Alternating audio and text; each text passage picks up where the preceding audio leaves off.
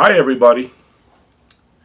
Well, it is 11 o'clock at night and I'm putting together this review about the Soulution 725 preamplifier. But before I go into details, as far as my thoughts are concerned with regards to this piece, you know the drill. Hit that like button, hit that subscribe button, continue to support my channel, and let's continue to do this. Let me continue to bring you some of the best components that are out there for your viewing pleasure. Anyway, Soulution 725, the preamplifier you're seeing right here. This puppy MSRP's for about $60,000 without the phono stage. With the phono stage, it is $65K. This one that you see here has the optional phono stage, so the MSRP would be $65,000. So let's talk about Soulution. Soulution is a company that hasn't really been around very long. One of my biggest surprises about this company is how a company can really come out of nowhere and establish themselves as one of the top brands out there in the audiophile community. Okay, I can't really think of another brand at this moment that I have owned that has had the impact that this preamplifier had on me. Okay, and I know many of you guys want to know, is this the best preamplifier I have ever owned? You guys are very curious to know this, and I want to go into details and give you my take on this. Some of the preamplifiers that I have owned are as follows. I've had the Passlabs XP32, Passlabs XP30, the Boulder 2010, Boulder 2110, Luxman 900U, Audio Research Ref 6 SE, Audio Research Ref 10, Constellation Audio Pictor, Jeff Rowland Chorus, Momentum HD, Merrill Audio Christine, and I am sure I am forgetting a preamplifier that I can think of right now, but that's at a high level the list of preamplifiers that I have owned, which brings me to this. I have always been curious about Soulution, guys. Always wanted to try it. I got to hear it. I got to hear it for a few months. I got to get myself acquainted with the sound signature, with the resolution, with the tonality of this preamplifier, and I was never disappointed. Here are some of the pros that I found with the Soulution 725. Number one, build quality. This is built, guys, like a brick. This incredible looking piece. It is just built to extreme standards. The remote works perfectly fine. There's never any glitches. It doesn't ever have any hiccups. It doesn't ever sound funny, or I never got any buzzing sounds. I never got any humming noises. Nothing. This preamplifier worked perfect each and every time. I can't really say that about other preamplifiers that I have owned in the past, but this preamplifier, when it comes to functionality, is flawless, guys. It just works each and every time. As far as sonics, what I can tell you guys, if you are a detail freak, yes, you heard it. If you're that guy who craves an immense amount of resolution and detail, you got it right here. This is the king.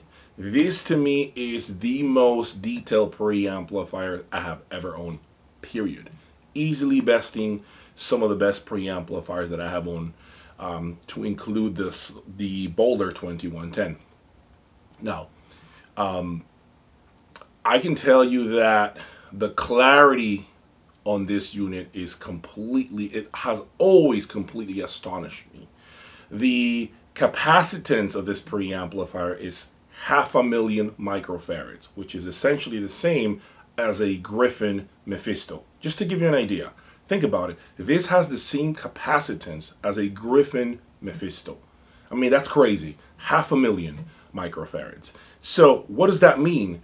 That means that it has tremendous bass, tremendous control over your speakers. It really shows you how poor, no matter how expensive a DAC is, how poor a DAC is as a preamplifier.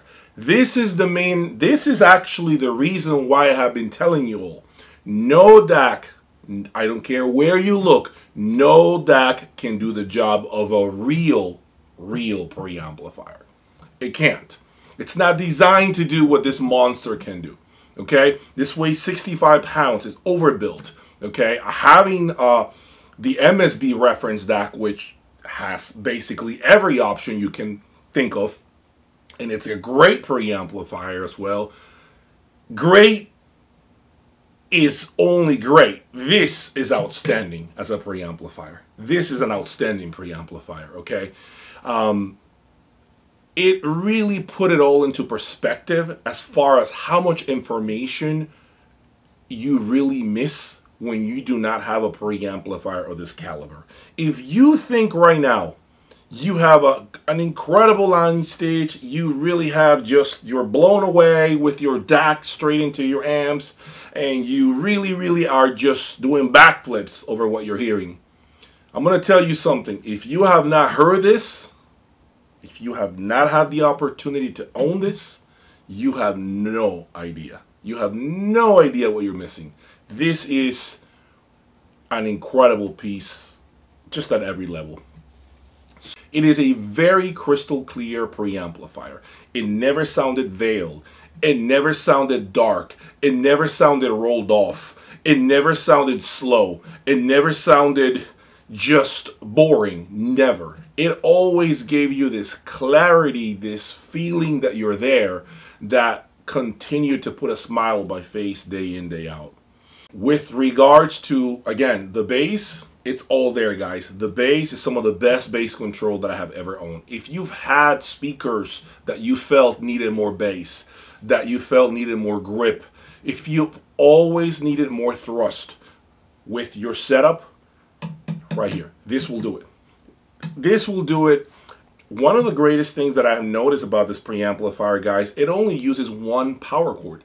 And to my surprise, one of the best power cords that I found with this, that work really well with this, was actually the AudioQuest Hurricane, not the expensive Dragon. Really loved what the AudioQuest Hurricane did with this. I liked it even better, to be honest with you, than what the AudioQuest Dragon did with it. Again, it's just system matching, so that was my preference. Even with the stock power cord, guys, that it comes with, it will blow your mind. Even with that stock power cord, it reminded me a lot of the Boulder 2110. It just always sounded good. It didn't matter. It didn't matter where you had it plugged in. It always blew your mind. One of the greatest things that I have encountered about this preamplifier is that you never really have to crank it up to get full benefits, to get maximum benefits. You can have this at low volume and you'll still get everything. All the information, all the detail, full flavor, if you will. At low volumes, you will get it all. Now, with regards to the cons, as you guys know, every preamplifier, every component, if you will, has pros and cons. So this, although it is one of the best preamplifiers out there, it does not come without any cons, okay? So one of the cons that I found with it is, of course, the MSRP. It's very expensive, guys. It is an extremely expensive preamplifier, which unfortunately isn't within many budgets out there. Another thing that I find a con is the fact that it is made in Switzerland. If this animal breaks, unfortunately, guys, yes, I hate to break it to you, it has to go back to Switzerland and you have to eat those shipping charges. If you happen to buy it on the used market, yes, guys, you're going to have to pay for the labor to get it fixed, plus shipping both ways. Just to give you a point of reference of what it would cost to ship this over to Switzerland. Now, I actually did my homework. I called around, I took measurements, the box, the weight, and I was just pretending that I had a unit that I needed to ship to Switzerland, right? And I wanted to get just a quote to see how much it would be to ship this animal to Switzerland. Guys, to give you an idea, DHL quoted me at $1,900 one way. $1,900, guys, because you have to put the insurance for this. You don't want this to break. You got to insure it, right? And the weight.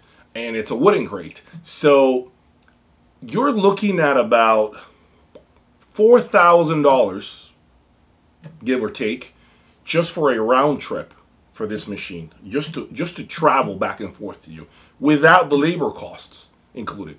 So it is safe to assume that if this thing breaks and you have to ship it back to Switzerland, because I got to tell you, you don't want anybody to touch it. You do not want anyone to touch this here.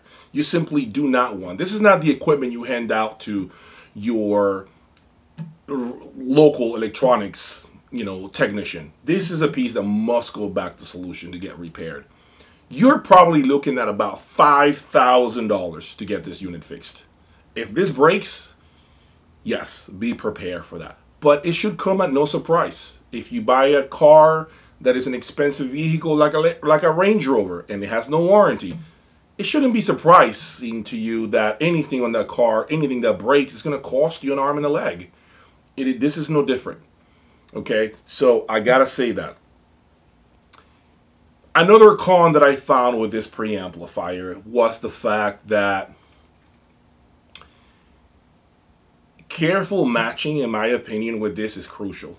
Now, does that mean that it won't work with a lot of amplifiers out there? No, guys. I had great results with the Constellation Centaurs MK1s. Amazing resolution, amazing musicality, amazing clarity. It was amazing. But I didn't get good results with other amplifiers that I had here. I'm going to say that, okay? So it could be just a game of chess where you have to figure out what goes with what. So when it comes to that, I believe that this preamplifier, if you're going to buy this, do your homework. Make sure it's going to work quite well with your current amplifier. But I would say I highly suggest that you buy a Soulution amplifier for this. Why? This brings me to my next con. Soundstage.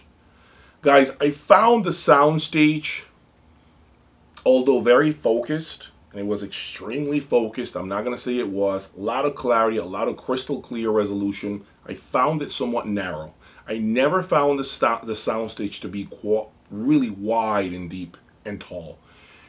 This could be because of the fact that I do not own the 711s or the 701. I mean, it could be that. I really can't tell you. Maybe it needs its matching amplifiers to really open up.